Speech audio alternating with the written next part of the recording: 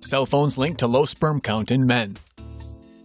A study by Israel's Technion Medicine and Carmel Medical Center found a link between cell phone usage and sperm quality. They studied 106 men for a full year and found 47% of those who kept phones in their pants pocket had low sperm counts, compared to 11% of the general population.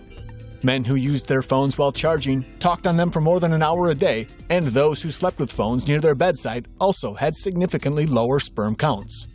Professor Martha Dirnfeld of Technion University said, "We think this is being caused by a heating of the sperm from the phone and by electromagnetic activity." Dr. Ariel Silberlicht of Carmel Medical Center recommends keeping phone calls short, carrying phones in a pocket away from the groin area, and keeping phones at a distance while sleeping. The study did not mention anything about cell phones being used as a cheap form of birth control, but there's no telling what the technology of tomorrow will bring.